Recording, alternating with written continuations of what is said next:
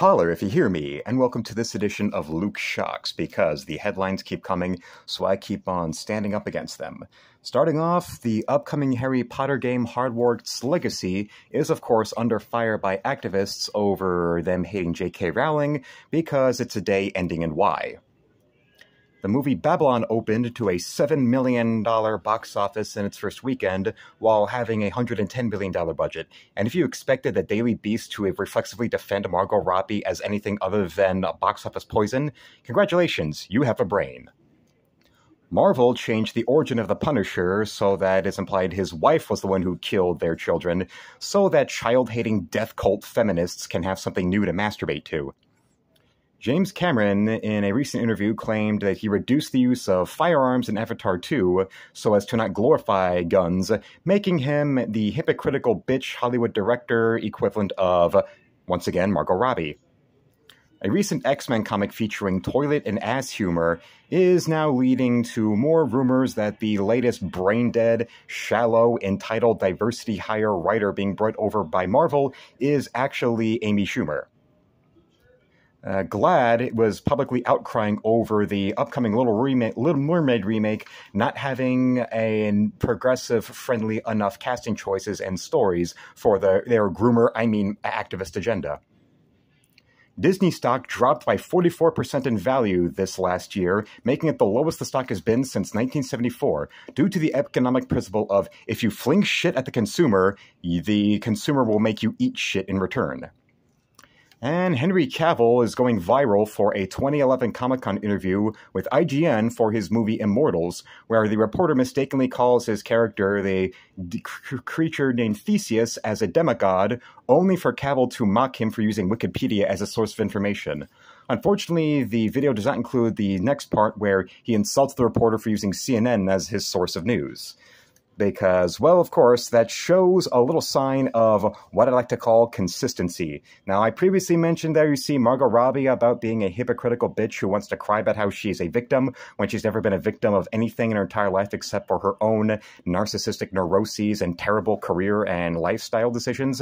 While James Cameron is the kind of director who built his multi-billion-dollar empire on masturbatory gun porn with the Terminator franchise or with True Lies, or pretty much every kind of film he goddamn directed, even in damn Titanic, where this historical epic romance goes out of its way to have a chase scene where the Phantom is running after DiCaprio and Kate Winslet with a firearm, and of course another scene where a man who's actually supposed to be one of the officers in charge of the Titanic gladly shoots himself in the head as his way of punishing himself for trying to take a bribe in front of a group of people that would also involve women and children. Or Margot Robbie, going back to her, the actress crying about the patriarchy and about how she is going to start her, a dime store, a phone, a monkey, and someplace in the Cayman Islands-style production company to have control over where her career is going to go. When really, it's just a shallow, empty producer's credit where any actual quote-unquote producing these projects is done by her little soy-bearded, emasculated, ponytail, man-bunned husband and some other dorky bitch who is the equivalent to her of what that fat dyke who was an ex-Harvey Weinstein assistant who was able to blackmail her way into getting a story department team at Lucasfilm because Kathleen Kennedy can see a kindred spirit. Yep, you're right that. While on the other hand, you've got Henry Cavill, a guy who got his career, and now with this building up with the upcoming Warhammer series that he is going to be starring in and producing, unlike the shallow, know-nothing producer credits that Robbie's being thrown at her movies, this is actually being based off of a interest in being consistent with his productions and in actually learning from the Ryan Reynolds-like disasters he's had in the past of his career with the DC Extended Universe,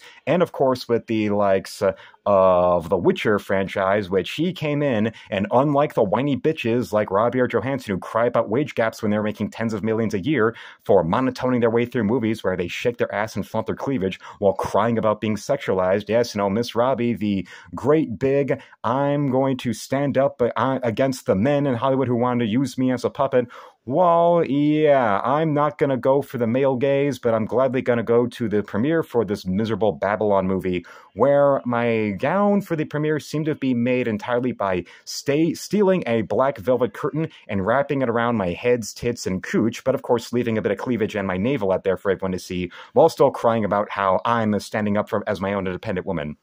No, you're just being Jessica Alba circa 2006 who cried about being so sexualized when her tits and her ass were the only reason she ever got work in the first place, so you better not be such a two-faced stuck-up bitch before you wind up getting your career snatched away the second it's even hinted at that you've got a bun in the oven. Much like what happened where the summer that Jessica Alba got her first kid and starred in Love Guru happened to be the summer where Transformers premiered and Megan Fox became the next big brain-dead sex object for Hollywood to glorify when she has about the acting talent of a broken pencil. And of course, her 15 minutes ended on account of her being dumb enough to openly, publicly shit on the director to whom she blew in order to get her career outside of ABC sitcoms and guest appearances on Two and a Half Men in the first place. And look at them and look at their track records. Look at a guy like James Cameron. Look at a dingbat like Margot Robbie, who, unfortunately for her case, she's probably going to have a longer time being forced in the limelight due to accent exemption,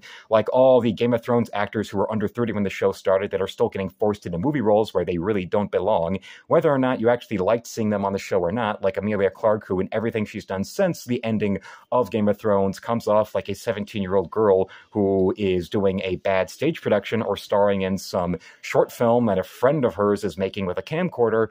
Now we've got Henry Cavill, on the other hand, who is in that statement, in laughing down, and not even so much as smiling and laughing in that IGN, of course, is that reporter's face, and even doing a little tisk at him, of using Wikipedia as a source of information for this character out of Greek mythology. Here's a man who's proving himself to be the right guy for the right job, of being involved, even as an actor, in productions where there is some kind of long, beloved lore behind the character, whether it's the comparatively shorter span of Superman's lore, which was up to 75 years when the release of Man of Steel happened, or playing Theseus in the movie Immortals, where you're talking about the Greeks,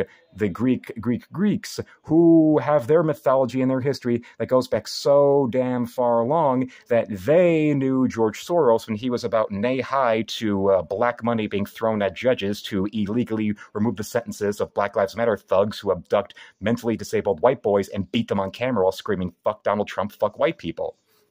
But there I go with another little truth bomb right there. It's a matter of when you're going into any situation, whether it's a film production, whether it's what's going to be a new comic book coming out, what's going to be a new TV show, when you're looking at who is involved in the production and what are their statements, and what have been their statements before, during, or after that production right now. You take a look at a guy like Henry Cavill, who, going into the very consistently exposed across the social media admiration for Warhammer 40K, to the point of even tweeting himself upgrading his own damn desktop. Okay, that guy being involved in Warhammer, and also he's getting a producer's credit. Well, unlike Margot Robbie, who was just a dingbat who literally was too stupid to know that when you spread your legs for stardom in Hollywood, you don't literally do it on camera.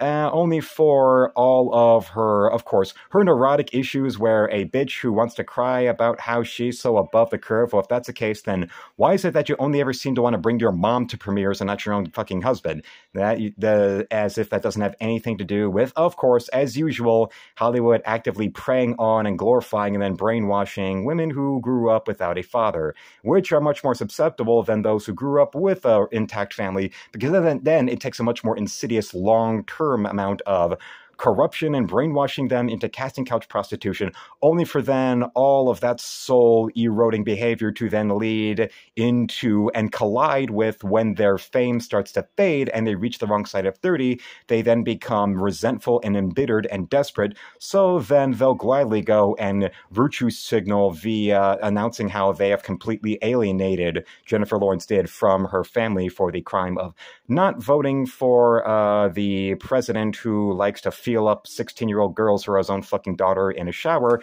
but somehow Trump is the bad guy for getting caught on tape,